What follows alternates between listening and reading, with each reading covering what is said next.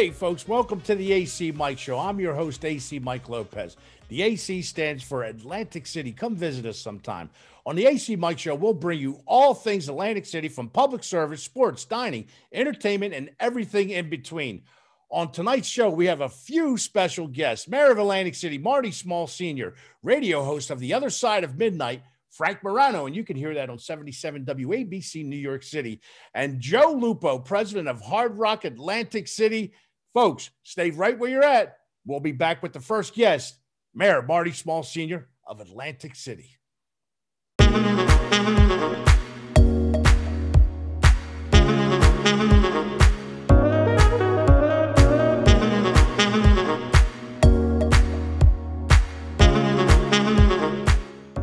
Hey, folks, welcome back to the ACMike Show. Our first guest is a special guest. Tonight, we have the Mayor of Atlantic City, Mayor Marty Small Sr. He is Atlantic City born, Atlantic City bred, and Mayor Small, can you finish that, sir? And when I die, I'll be Atlantic City dead. And thank you, Mike, and to your viewing audience. And it's a great day here in the city of Atlantic City. Can we say great day? Great day. There we go. So, Mayor Small, thank you again for coming to the show today. Listen, here we go. Just what we just talked about a little bit. I'm Atlantic City born, Atlantic City bred, and when I die, tell us a little bit about that and the passion and the desire, what you have being from Atlantic City, living in Atlantic City, and knowing that you're going to stay here. Tell us a little bit that feeling. Yes, Atlantic City is a very special place. The great city of Atlantic City has been good to my family throughout the years, and I'm a proud product of the Atlantic City Public Schools. Went on to Stockton University, my alma mater, which, this is the Stockton TV show. And, I came back to the city wanting to make a difference in the lives of youth. And I've been doing that ever since. I've been a career recreation professional. I got my start here. 6 days after graduation, I played in the United States Basketball League for the 1998 champion Atlantic City Seagulls. I then went on to be a social caseworker in the city's welfare department. My political mentor was the late, great Senator, Assemblyman, and former mayor of the great city of Atlantic City, Jim Whalen. And he told us, he said, hey, go to school, get good grades, graduate, and come back home and get a job. And that's what we did. And I got my start here at the city. From there, I ran the Safe Haven program. Then I ran the Boys and Girls Club for 4.5 years, got involved in politics.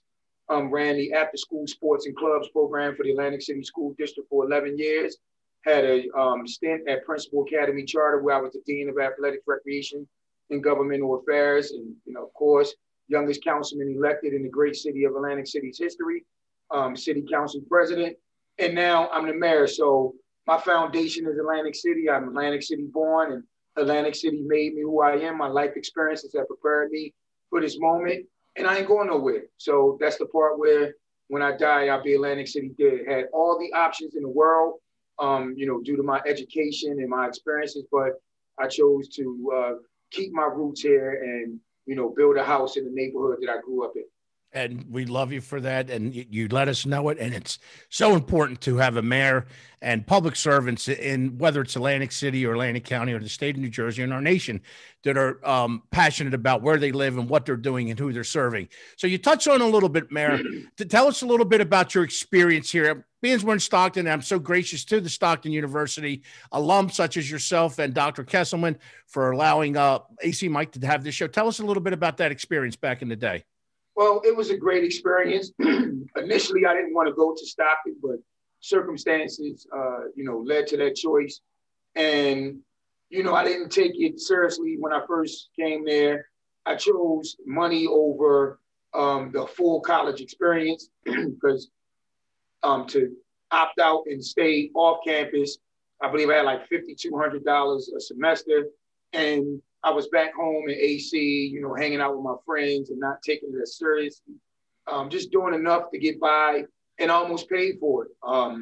I was initially officially kicked out of school because my GPA had dipped below a 2.0.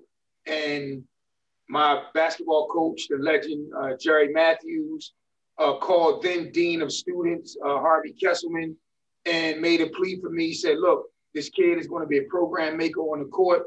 But more importantly, I think that he's going to succeed in life. And he failed one class and we don't want that to be a deterrent. Please give this kid a chance, so forth and so on. And as they say, the rest is history, but I would never regret my Stockton experience for anything in the world. In addition to that, I met my lovely wife there. I met Tony Bethel, who was my EOF counselor, who was one of the best men in my wedding. And it was always a family atmosphere in the whole EOF program, Stephen Davis, Barbara Haney, Debbie Joseph, and the whole crew. It was always a family atmosphere, and I wouldn't change that decision for nothing in the world. And as I said at the groundbreaking for Stockton AC Phase 2, I told the story about a young kid who got a chance, and I said, by Harvey Kesselman, and that kid is now in the mayor of Atlantic City. And that was pretty cool. I was there actually at that groundbreaking. It was a great time with the governor and Miss Oliver and everyone else that was there. It was a beautiful day too, and I believe in October. So, Mayor, we're going to go two places here with this. What do you see yourself and give some advice to youngsters, and they don't have to only be youngsters, folks that want to get in public service? Explain to that, because we need big leaders, we need good leaders, we need people who care. So I think it's more important now than ever before. Well, a lot of people shy away from politics because it gets messy.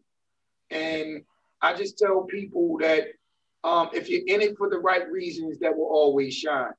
I'm truly in it for the right reasons because some of the situations that happened to me and for the, amount of scrutiny and all of that. And at the time, being a part-time councilman, sometimes it wasn't worth it.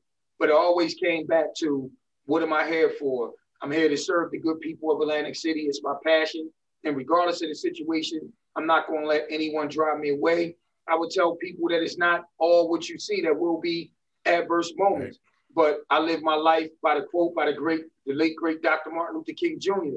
And it's the ultimate measure of a man is not where he stands at moments of comfort and convenience, but where he stands at times of challenge and controversy. And as long as your heart's in the right place and you want to do good for the people, you'll always do well. And that's what's up. And I believe that's what, like you said, when you talk about heart and soul. So listen, we only have about a minute left. We're going to ask you a question. It's a big question. Me and you need about an hour, whether it's on your radio show or mine, when we get to talk. But big picture, Mayor Small, national scene, state scene. In about a minute, tell us where you see Atlantic City in the next few years, sir. Well, I see the great city of Atlantic City continuing to be fiscally responsible. I see development coming here. We want to lure in the middle class. We want to focus on bringing family and entertainment here. Because as we know, we can't depend on casino gaming alone. We will always be a casino city. We're the first, on the East Coast, we were monopoly. And, the days are changing where, casinos are popping up and municipalities near. And some people are going to make fiscal decisions. But I put my money on the beach, the boardwalk, the fine restaurants, all that we have to offer. You're going to see a government that who's going to continue to thrive.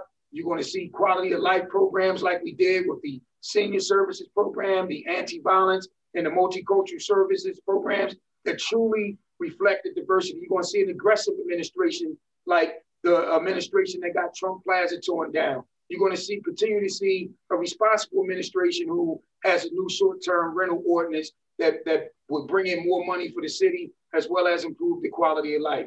Listen, people have always counted the great city of Atlantic City out. They counted us out in 2012 with Sandy. They counted us out in 2014 when 5 casinos closed. They counted us out in 2016 when it was a bankruptcy situation. And we just keep reinventing ourselves and moving forward. And as we often say, it's going to continue to be a great day here in the city of Atlantic City. Mayor, you said it all right there. Listen, put that fist up. I'm going to throw you a pound from here. I want to thank you for coming out to the ACMike Show. I want to thank your wife, Principal, and Dr. Small, your family, and all that you guys do for Atlantic City. We appreciate you, bro. See you on the 48th, and it is a great day here in Atlantic City. Be well. God bless. Yes, thank you. So, folks, don't go nowhere. Leave that remote alone. We'll be right back with our next guest on the ACMike Show. Stay tuned.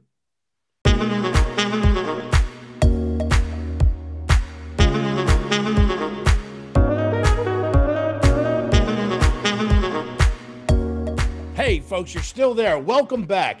Now we have a very special guest. I know I say that a lot, but I mean, this is a very special guest to me, ACMike Lopez, my friend, 77 WABC radio personality, host of The Other Side of Midnight, Frankie Five Barrels Morano. I got to say it. I love saying, what's up, Frank?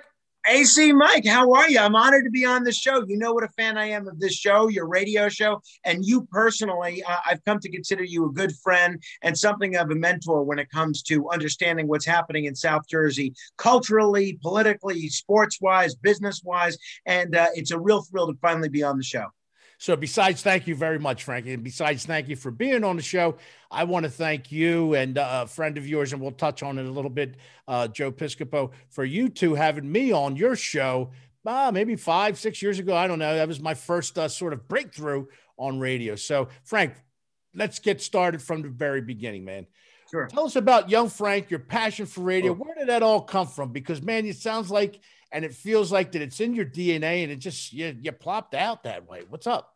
It's so funny that you asked that. I guess it comes in a variety of different ways when I was a young person. To me, radio, and especially talk radio, is by far the best means of conveying information and entertainment. I was interested in the news a little bit when I was a kid, but not excessively much. And two simultaneous things happened at the same time. One is I was a huge baseball fan. I'm still a long-suffering Met fan, but I loved any kind of baseball. And in my house, we didn't have cable. So every day I would go to bed listening to the Mets and the Yankees on the radio, on a little transistor radio, and I'd fall asleep listening to the baseball games. And then I would wake up hours later hearing all these bombastic, larger-than-life radio talk show hosts, these colorful personalities using words that I didn't understand, talking about subjects that I couldn't even comprehend. Barry Farber, Curtis Lewa, Jay Diamond, Barry Gray, a number of others. And so that was happening. And then I just became hooked on the medium of radio. I had two uncles. One was very conservative. One was very liberal. Both of them loved radio. And I would always gravitate towards them at our family functions and listen to them quoting from their favorite talk show hosts. And I became fans of all the talk show hosts, those on the left and on the right, and those that were non-political that they would always talk about. So I was hooked at a young age. And for me, there's still no better way of conveying information and entertainment. It's theater of the mind. To me, it's the only career I can imagine doing. Listen, this is a two-parter, Frank. So I touched on it a little bit. Your former partner, Joe Piscopo, and you. Tell us about how that was. And you started before that also radio, how it went. And then you're moved to WABC. Well, sure. So actually, when I was 15 or 16, I started hosting a public access cable show in Staten Island, New York. And it developed a little bit of a cult following. It was sort of a poor man's Joe Franklin show. I'd have all these colorful characters on. And I was actually surprised at how many reputable people would come on the show. And I kind of got in the habit of doing shows that way and interviewing people and meeting folks. Then when I was in college, I interned at a few different places, including a radio station. Happens to be the radio station that I work at now, 77 WABC, which is the station I largely grew up listening to, legendary heritage station. And then, you get hired part-time as a call screener. You kind of work your way up to associate producer. And then being at a radio station, I don't know if it's still like this in a lot of markets these days because of the pandemic climate, but once you're in a radio station, you end up finding all sorts of ways to be on air, either intentionally or just by accident. So I sort of got known as an on-air personality to the WABC audience. I started producing the Curtis and Kuby show with Ron Kuby and Curtis Lewa. Then it was just Curtis. And then Curtis and I left WABC together to go to 970 AM, which is another great New York and New Jersey station. I was with Curtis there for 4 years.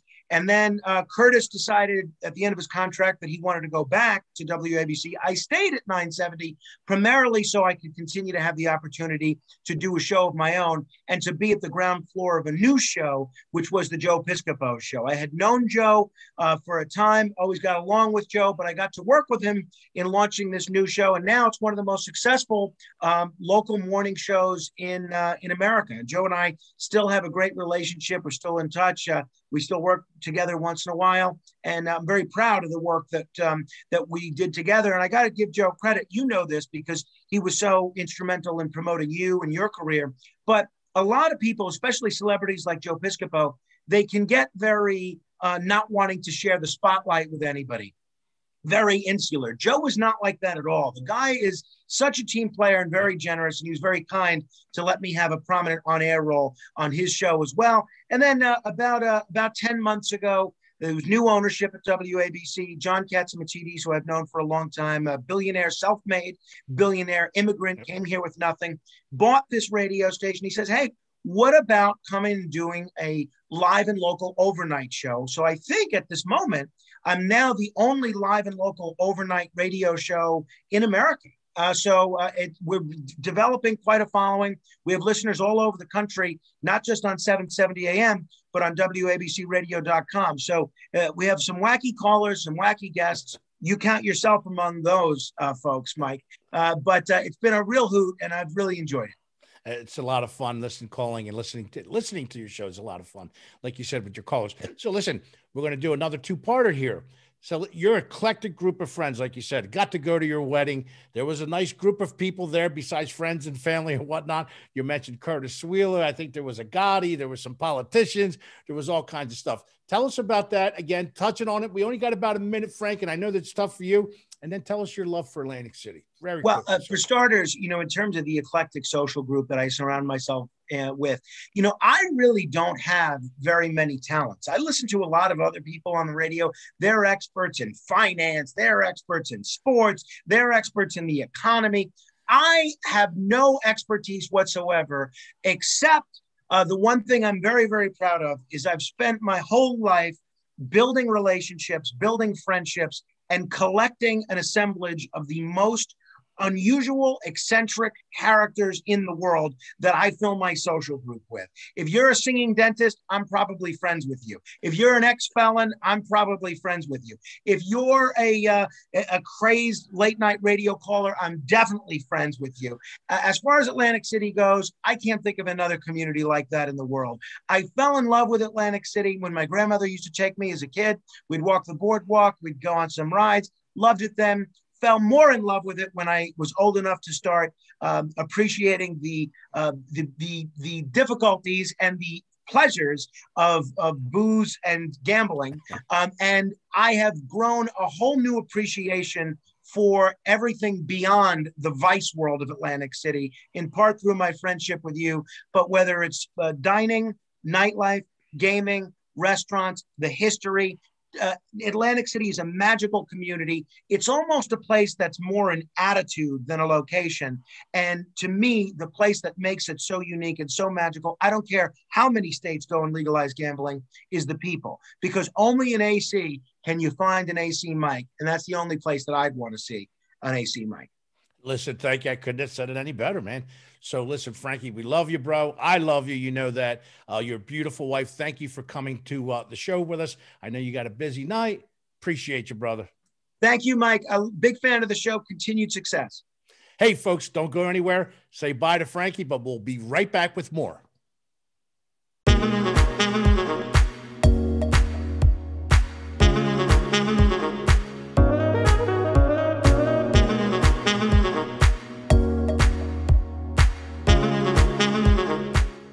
Hey, folks, welcome back to the ACMike Show. Listen, we have another special guest for you, batting cleanup here.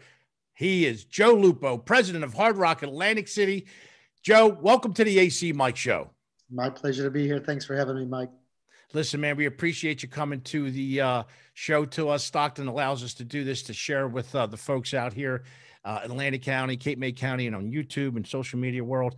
We know you're a busy man, just getting back, and we talked a little bit before we went on. It's always great talking to you, and I feel as a friend as you. We don't know each other great.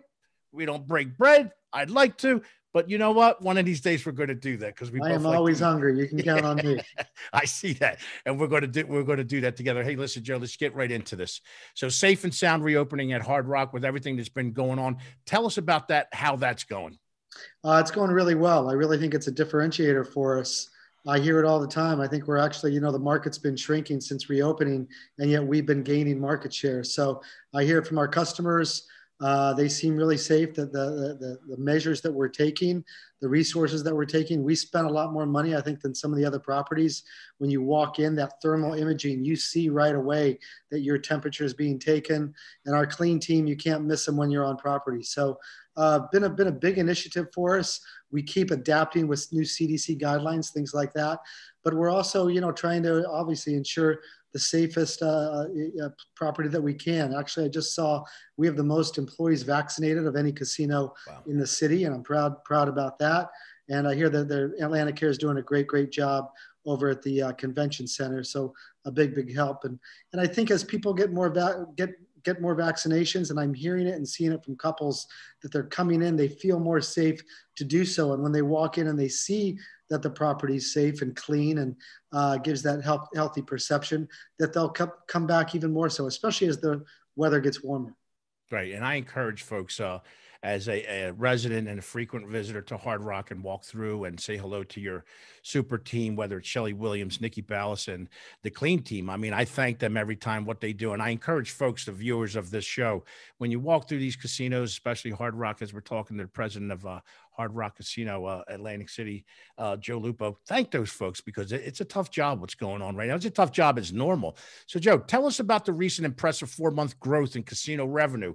A lot of folks are like, they get that confused, but it's been going on for about 4 or 5 months. Am I right when I say that? From Hard Rock standpoint? Yes, sir. Yes. Yeah. We're very, happy that we've seen that growth. We'd obviously rather rise with the tide and see the city go up. But unfortunately, the city's seen 25 to 30% declines since reopening. And unfortunately, that's probably going to continue for a little while longer. There's no conventions yet. There's no entertainment. We're having a little bit of difficulty actually booking so many rooms because we can't find the help in the city to increase our labor force to be able to clean rooms and things like that. But that being said, I think, again, our safe and sound protocols have been a big differentiator. We've been very aggressive in trying to, rather than pull back while it's been tough, we've taken a more aggressive approach. And I think our customer base has appreciated it. And you've seen our numbers grow. And I just can't be more excited about it. We've worked really hard. I think our team, to the point that you said before, that clean team, I think they work really hard because they've appreciated some of the things that we've done. And I know you've talked about the $1 million in ShopRite gift cards and the bonuses that we paid a couple months ago. And I walk through the property and I see people working really hard. And so we have a great leadership team, some of them that you mentioned, and we're just all working together to create a great team atmosphere. And I think that in itself is a big differentiator when other organizations have let people go and let a lot of their leadership go. And instead, I'm trying to hire good people to ensure that we can move forward and positively and productively. We're going to switch real quick here, Joe. I get this question a lot, and I'm no casino executive such as yourself, been around for years, been running the biggest casinos, whether it be here and around the country. Can you tell us what is the difference between brick and mortar versus online gaming revenue? And I don't know what to say. I Google it. I still don't know what to say when I do that. I don't know if you do. You're smiling. Well, we typically talk about the brick and mortar revenue as that which is made inside the property. Made at the blackjack tables and the poker tables and the craps tables and the slot machines. The online gaming revenue, which you got to give a lot of credit to the New Jersey DGE and Director Rebuck for really pushing that initiative. But the one thing that's different about that revenue is it includes a lot of maybe over 20 other companies that have invested in online gaming here in New Jersey. And they are not made up of all of just the 9 properties. So there's a lot more companies involved.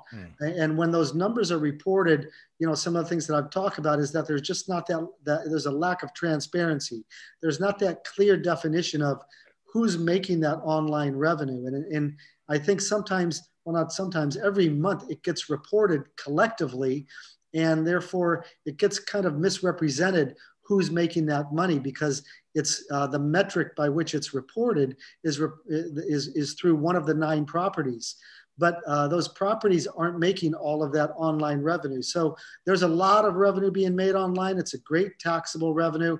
It's helping out a lot of especially seniors where some of that taxable revenue goes, but that's not revenue of the 9 casinos. It's only a partial piece of that. So there needs to be some more clarification about that. So I think people understand that the actual brick and mortar revenue or the slot and table game revenue is declining at a much bigger rate than what that online revenue is doing.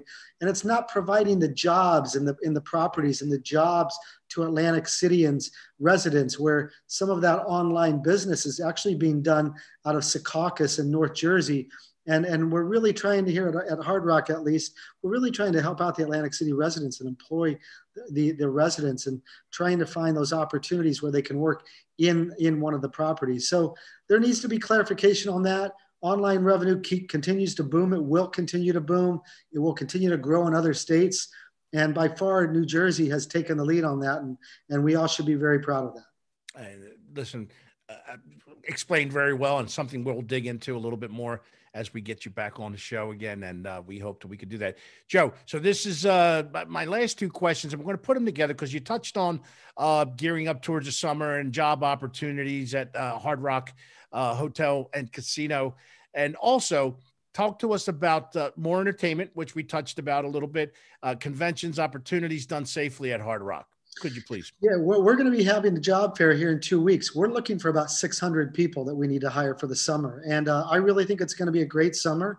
I think people are going to come out in droves. Obviously, they're going to be a lot more will be vaccinated. And last summer on the boardwalk, it was very busy. So we're trying to gear up, but unfortunately, we're having some difficulties. And I understand some other properties are as well. And I understand even properties in other states are having the same problem. Some of the stimulus money has kept people from going back to work. So we're going to really get out there. And you've seen probably billboards and on jitneys, we're advertising and taking an aggressive campaign to try and ensure that we can hire some people. So we're excited about that. We're excited that we can have increased revenues to be able to pay employees to come back. And we're seeing growth in our property to be able to do so. So we're going to stay aggressive because it means a lot to our ownership. As we talked about earlier, Jim Allen and Joe Gingoli and Michael Gingoli and Jack Morris, they are New Jerseyans and residents of the local region, and they want to see this region get back on its feet. So the only way to do that is with economic strength, employing more people, and obviously marketing the Atlantic City as a whole, not just Hard Rock, for people to come back. And there's more competition. You know, new property opened only an hour west of us. So it's going to be tougher, but we need to keep going and keep working hard. Hey, Joe, listen, want to thank you for coming to the show, spending some time with us. I know you're very busy. Listen, here on the ACMike Show, whether it's Stockton and on the radio, we're going to make sure we get that out there as far as the job fair and whatever we can do. Anytime, you know, we will help you, and because you've done nothing but embrace the city. I appreciate that very much. Well, hey, all the work you do, I appreciate it very much. Thank you. Thank you, folks. So there you go. President of Hard Rock Atlantic City, Joe Lupo, thank you again, and thank your team. Folks, stay right where you are. We'll be right back.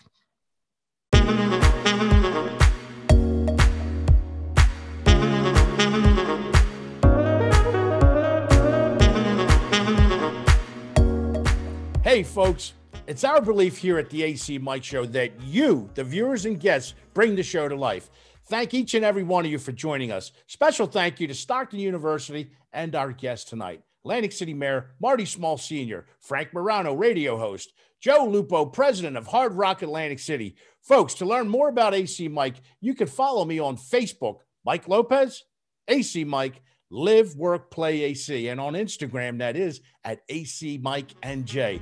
Remember always to live, work, play AC, and we'll see you on the 48. Be well. Till next time. Peace.